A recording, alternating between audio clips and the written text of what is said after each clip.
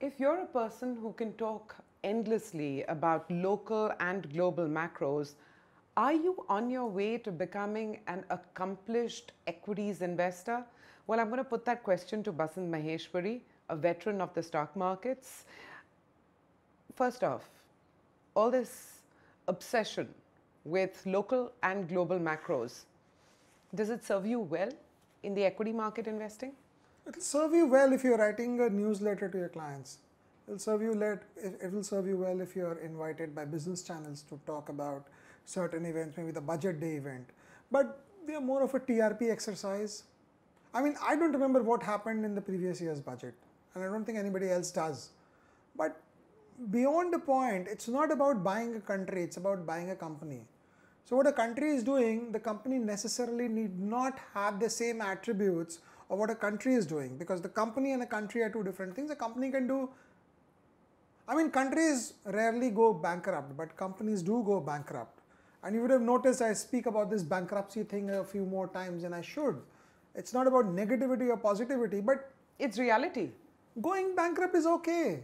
I mean, capitalism is all about bankruptcy. If you want a lot from life, then you should be prepared to give back a lot. The probability of getting a lot and giving back a lot might be different. I might say I have a 0.01% chance of giving back everything that I have, and I'm talking personally about myself, and I will ensure that 0.01% also comes down if it comes to that. But coming back to it, countries are supposed to do good and bad.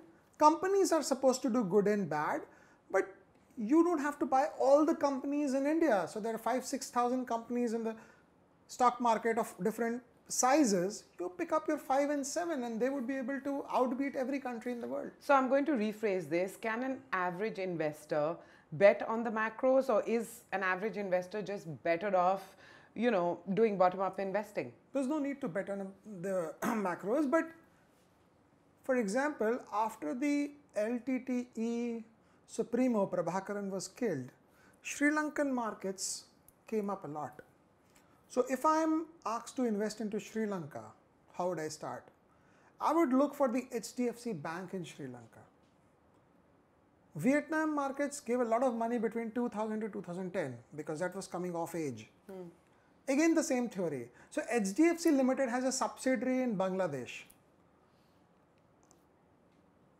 If I'm going to Bangladesh for investing, I would look at that subsidiary of HDFC. So as an Indian, if you are doing investing across these geographies, you look for the small child of these huge parents and you go about them. But beyond that, I don't think it makes sense to take a top-down macro, because even with a country as powerful as America, you had Enron, you had accounting scandals, you had companies going bankrupt, going to zero, you had the Madoff scandal, and we thought people sell these Ponzi schemes only in India. No, they happen everywhere across the world. In Japan, you have these charges of corruption. In France, you have them. Human behavior is the same. We also look at countries separately, thinking that this country is supposed to be good, that country is supposed to be bad. I think the difference is at a corporate level. Corruption is almost everywhere. In countries where you can move away without getting noticed, it's more prevalent. If you're in America, you get held up for it. You're put behind bars for 20 years. And then there's no big lawyer who can get you a bail in 20 days. So I'm going to circle back to that key piece of advice. And I ask this simply because there's so much news and analysis. Newspapers, television channels, talking about the macros, trying to find and establish linkages between the macros and the stock markets move north or south. So it seems like there is a strategy to be followed as far as top-down investing is concerned. And then, of course, we know there is a bottom-up strategy, which is always an option. what would your advice be? And we're assuming out here that we're talking right now to, retail investors. Retail investors don't have that bandwidth. They don't have the money to go top down. If I were a hedge fund having $10 billion, I would diversify myself across asset classes, across geographies, like what hedge funds in America do. They would go short on one currency, long on another one, short on gold, long on fixed income, and complicate things. Key question to ask is, what is your CAGR after so much of complications in life? None of them generate more than 12% CAGR. My HDFC bank can do 16, 17, 18% CAGR without all that stress. Now the thing is, why would you not buy HDFC bank and complicate matters? Because if you told your client, write me a check of 2 crores, I'm going to buy just one stock for you, HDFC bank, and it's going to give me 16%, it's I'll do that myself. He won't give you a check. He won't buy HDFC bank himself. He won't give you a check so you can buy HDFC bank.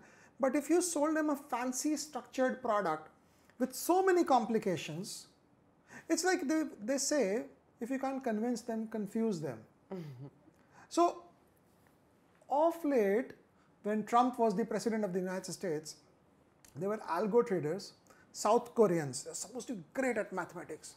So they would write an algo trade, and they figured out on the basis of Trump's tweet what the Dow would do. There are algo trades which are programmed to, so you'll follow PTI and ANI around the clock, and you figure out a word, say Ladakh, China, Pakistan, LOC, terrorist attack, war, you start selling automatically. So before you could pick up your phone to call your broker, there is some algo trader already selling. So that game of trying to make money out of a macro trade, retail investor doesn't have the money, he doesn't have the bandwidth, he doesn't have the intelligence, he doesn't have the feedback, he doesn't have the alertness. And you have to again be a quick decision maker. Because if that news report has been denied, you have to cover back all that you have short sold. Okay, so, and I'm playing devil's advocate here because, if you're really trying to take a deep dive into a company, and we're going to touch on that in great detail in our conversations, but you want to do a deep dive, really get your head around a company that you're investing in, you're going to go meet the dealers, you're going to, do regional market checks, etc. And the advocates of macro investing, they say, who's got the time to do all of that? Focus on macros, do the top down, and you should be fine. They also basically say, bet on the largest companies. So, when the cycles are changing, bet on the largest company, home free. What do you think? I mean, the big money was made when you bought the smaller companies. And all throughout, you buy small caps and it'll make you big money. But of late, the trend has been that most of the smaller companies would go the PE funding way. They would never come to us.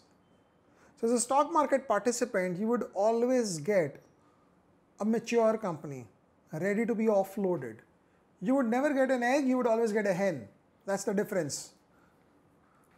So most people, in their quest for doing something different, something classy, something that they can flaunt off at a party, मैंने तो वो इतने में लिया. Those days are behind us. Sadly, but truly, they are behind us. You can get these innovative companies if you're investing in America, on the West Coast, not on the East Coast. But in India, that game is behind us because the options aren't available. Now, if you do macro investing, it's a fancy term obviously, you can't make 20% CAGR doing macro investing. You can't reach financial freedom doing all that. So I'm prepared to do macro investing if somebody writes me $1 billion check and says, can you handle this money for me? I said, yes, sure, we can do it. We'll make 12% for you, we collect our management fees, that's enough for us on $1 billion of check. But if I got a few crores or several lakhs or whatever, this is just like trying too hard for something that you shouldn't be happy even getting. Because if you diversify yourself across asset classes, across geographies, across stocks, over longer periods of time, it's a rarity to even generate 12% CAGR. Okay, so I'm going to I think I basically want a clear-cut answer from you, which is, if I had to choose between industry numbers or macro numbers, what should I focus on? Industry numbers always better. Always better, because there will always be certain industries that would do well. Even the industry numbers are misleading. For example, the financial services space in India, normally you cannot grow at more than nominal GDP. So all these years, the GDP was 6-7%. That's when these HDFC banks became big. The inflation was 5-6. You arrived at 12-13. A great company, by taking over market share, by reducing costs, getting operating leverage, used to report 18-20% earnings growth year on year. That's for a large industry. If you are yourself the industry, and when I say this, it means Horlicks, which has been sold off. So Horlicks is 80% of nutritional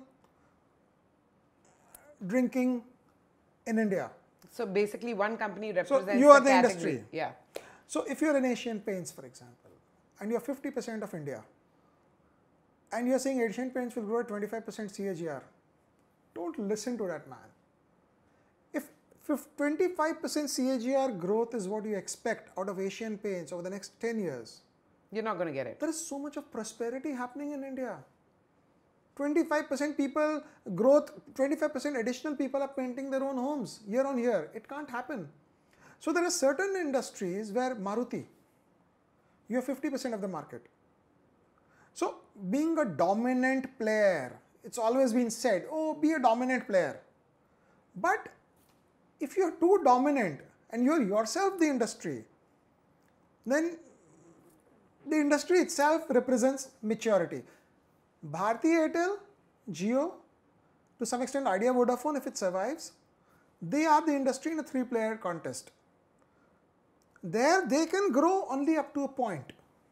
There's an ARPU increase that will happen over a period of time. After that, what? I think mobile connections are about 100 crores in India, more than that, out of 130 crore people. How many more connections can you sell? You can milk the guy out. You can charge a little more. You can cross-sell. I'll sell you a Netflix, I'll sell you this, I'll sell you that. You can use a mobile phone to make payments. You can do all of that. But on a pure play mobile telephony business, the game is behind us. In the media space, I think there are so many channels today. If you're watching news, you need an assistant to change channels. Yes, you do. So, I mean, India is the only country where you have so many news channels. Yes. Internationally, I can't go beyond CNN and BBC and maybe an Al Jazeera or something else. Yeah, that's about it. So, industry by itself looks great. Look at industry numbers. But if you're a very small part of the industry, then industry numbers don't matter. If you're a large part of the industry, then any which ways that industry is going nowhere. I mean, you offer perspectives that are not traditional wisdom. So tell me something, what's more important, what to buy or when to buy? What to buy? I'd rather buy a exorbitantly overpriced stock that survives a downtrend than a cheap stock that fails on the first signs of a challenge. So I'd rather buy an Infosys in the year 2000 than try and buy a silver line in the year 1998. Sure. After 5 years of waiting, 6 years of waiting, in 2006, I still get the price back if I buy an Infosys. So what to buy is always important. What to buy can distort your long-term returns. But if you hold a stock for a really longer term, then what to buy becomes irrelevant. So the length of your holding period diminishes when to buy. So the length of your holding period diminishes the importance of when to buy. Sure. And what to buy conquers When to buy. when to buy. I asked you this about crude, and I'm going to ask you this about the rupee. The Indian rupee has depreciated at 5% CAGR over the last 10 years. So again, what's good for India? The rupee at 40 or the rupee at 80? So there's only one country in the world that has seen its currency appreciate along with economic growth. That was Japan. So the currency, the Japanese yen from more than 350 came down to 120 between 1960 and 1980. Apart from that, we are in a competitively devaluing environment, where if my neighbor devalues his currency, there is a calibrated devaluation happening everywhere. I have to devalue my currencies because there are no strong traditional operating benefits of any industry right now. So there was cheap labor for the Indian software business, but that's now being challenged by China. At some point of time when we were in school and college, we said Lancashire cotton mills. So all the best of cotton came from there. But that's now a thing of the past because things have evolved so fast over the years. So currency devaluation, if say the rupee goes to 40 instead of 80, it's great. You get crude at half the price provided the government lets you make that money. That's the big if again. What happens to your software industry? I think the Indian consumer boom is an offshoot of the Indian software industry. So you get billions of dollars in export revenue, more than 100 billion I think. You pay your salary, you pay your staff, they have credit cards, they go around Bombay buying property, they go around Bangalore, they go around Gurgaon NCR, they go around Hyderabad, they go around Chennai, power. They have the spending power, and that spending power doesn't pinch the government. Government doesn't have to do a direct benefit transfer to their Jan Dhan account. So they don't pinch the government, they still make the economy roll. Because that money is transferred from across 7 seas to them. So to that extent, if the rupee goes to 100, India becomes competitively better. But if the rupee goes to 100, it won't go to 100 on its own. If the yuan also depreciates, then there's a problem. If America, from being the biggest importer of services from India, if they start seeing a slowdown, then also there is a problem. So, I mean, and that... There are so many cross linkages in today's world that the simplistic argument of saying, like there's all these patriotic tweets that you see. I want my currency to equal $1 one day. Don't pray for that. $1 one day, and then mostly being tweeted by a guy working in the IT industry, not realizing what he's wanting from God. Psychological factors, cultural factors, do you think that they affect India's journey to growth and development? Huge. That's huge. Because we don't have a liberal mindset. So what makes America great? So we said 18th century, 19th century belonged to England, 20th century belonged to America, 21st century would belong to China. I think for the next several centuries it's going to be America, and I'll tell you why. They invite foreigners, the smart foreigners. So most of the time when NASA sends a space satellite, we try to celebrate by figuring out whether there's an Indian name in the entire list of group, and that's our only source of encouragement and celebration. And that is because America is such a strong education system. The Ivy League colleges, the Harvards, the Stanfords. So the bright guy again, the smart guy who's coming first all throughout, he's traveled to America, he's doing his higher education there. He sees life is so simple there, he doesn't want to return back to India. He uses all his brains to development, to the benefit of that country, and America accepts him. A liberal mindset, an open mindset. This is white and black, these things come and go. But broadly, you encourage people to come and grow. And a country is nothing but a collection of its population the way it comes to you. So if out of 130 crore Indians, if we are allowed to import, and I use the word import, just 1 million of the brightest minds, starting from the brightest to the lesser brighter, and basically down all. Yeah. I think 130 crores and 1 million is enough for India to become America. We don't need foreign investment, we need the foreign brain. But if there's a foreigner who comes here, then we look upon them with a certain... Foreigner to chhod dijiye, hum to caste ke bahar hi nahi aa pa rahe hain. That's asking for too much. So I think the basic fabric, the basic foundation in which we have built our country, that cannot be changed now. That can be changed only with education, with literacy and with everything. But the problem is people who get too much educated, they leave the country, they go outside. And the people who stay back in are not willing to have an open mind of saying, so the first thing to do is you cannot invite people here. You have to have a very strong higher education system. See, we don't want people to be coming to India and doing primary schooling here. We want them to be coming here for college education, because nobody sends their child abroad for primary schooling. Sure. You send your child abroad after class 12. So that's the place where we have to build, but that's a huge ask. And that's a real long haul journey that India has to take. Not possible. Oh, okay. That's a somber thought. So I think the clear message that's coming through is there are a number of macro factors to consider, local and global. There are forces at play that are really beyond the scope of what retail investors can handle. So what can retail investors, retail equity investors really do? Focus on individual companies, figure out a bottom-up approach, stick with that sort of journey when it comes to the equity markets.